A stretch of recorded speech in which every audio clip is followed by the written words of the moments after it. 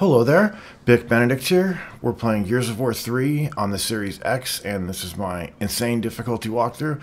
We're currently at Act 3-3. It is entitled Breakneck Run, which is an on-rail section, and it isn't hard, but it's fun.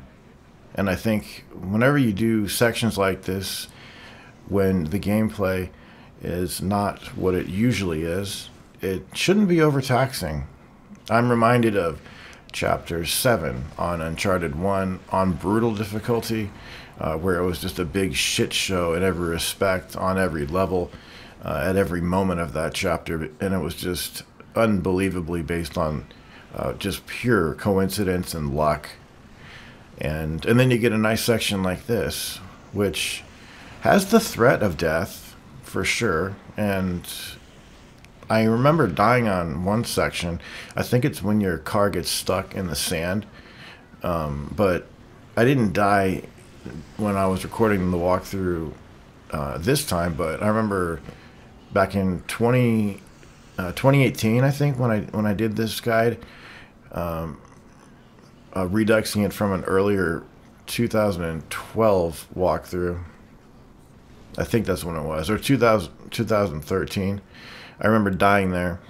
So when you do have to go through the pipes, just shoot the emulsion part.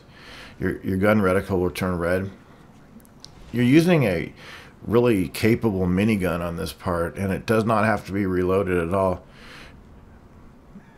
But you will have to contend with some spiders at some points, and if you don't kill them all, some of them will jump onto your vehicle, and at that point I would say stop aiming and just blind fire. I thought they would have like a quick time event when I first played this game, like a quick time event like in God of War to get them off of you, but there's nothing like that in this game. You just have to shoot it off. And these are unarmored youngins, for lack of a better word. But when you come down here, you've got one of the big corpsers. So remember, you fought this back in the last act, and you just shot its eyes. Same conceit, just shoot its eyes. However, even though most of these, like 99% of these corpsers, are unarmored, there's one that does have armor at some point. I don't know if he's scripted to go on your vehicle every time, but that's how it came to pass for me, where he was right on the so-called hood of my car.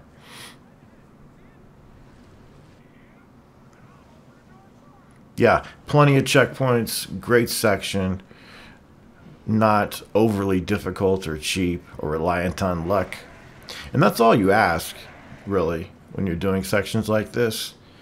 When the gameplay that you're doing on these atypical sections comes to bear, that it's like this.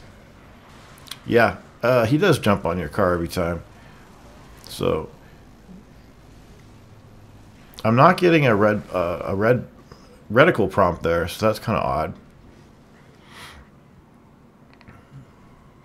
The reavers go down incredibly fast too.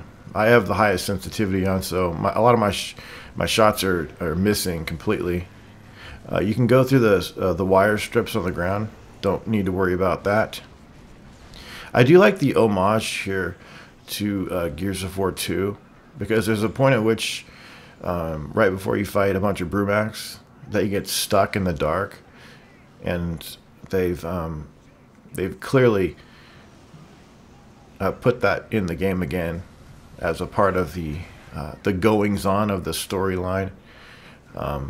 This is a potentially difficult place, just because you have a lot of guys shooting at you. One guy looks like he was on a Brumac. I'm sorry, not a Brumac, but one of those beasts of burden, I guess you'd call him. Can't remember his name, so yeah, we're getting really close to death here. Really close. Maulers. They're called Maulers, I'm sorry. almost done with this section now, and we've got some former enemies coming up. The next chapter is not difficult at all, even though it has formers. The formers are my least favorite enemy. I hate them. I think they're really boring to fight. But when it comes to Act 3-5, that has one of the more notorious sections on it for being cheap and shit. Over here, I think you have to just shoot the rockets that the Breakneck is firing at you.